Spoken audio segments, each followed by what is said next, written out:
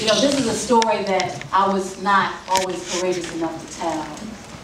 This story, and telling the story, speaks to the evolution of me, and me understanding that as the seed of Dick Gregory and Lillian Gregory, that is a responsibility that's really, really big.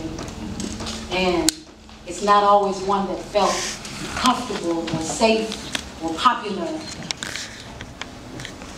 but it was one that, honestly, I cannot imagine living without. I don't have a context for not seeing life through the eyes of the movement. Because in the movement, abundance was not looked at in the context of money. And when I asked my father that day about how he was so generous, and I never got it until then, I thought, wow, when you're literally willing to give your life, that's a different level of sacrifice and courage. And so I just want to say, you know, Martin and Medgar and Malcolm never got the opportunity to hear their children talk about them.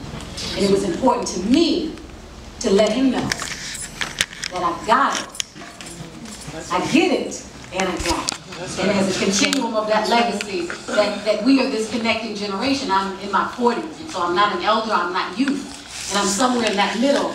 And I'm old enough to understand the significance of sitting at the elders' feet, and I'm young enough to understand the pulse of the youth, because they have intentionally created this gap between the elders and the young people. And we see it with the movement right now. And so it is important for us to tell our story, not just because we have a famous father.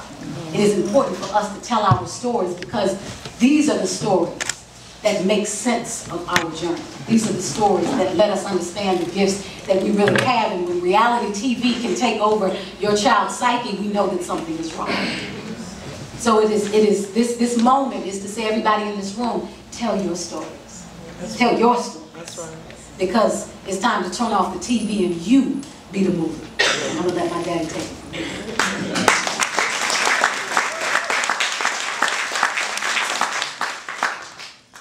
Let me say thank you very much, and I'm happy that you all came out tonight. I had nothing to do with it. Someone said, come on, I'm going to show you something. And I heard it for the first time that you heard it. And I thought that God and Martin and Mecca, all them black women, could be alive and hear people talk about the real world. Not about Bukana, not about the dogs, not going to jail, not who they killed. This movement started out just like you. Martin had no idea this is where he was going. Martin was not prepared for this. Martin was a Republican. His mother and father was conservative Republicans. His grandfather and grandmother was close to being right-wing.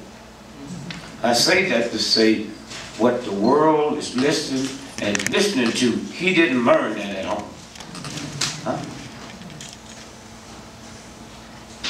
He started off making the same mistake that many of us have made. And all the marching and all the people dying, there's one thing that is too late for you to do, but you'll never make it, because we're the only people, black Americans, on this planet that went through what we went through and opt for education over liberation.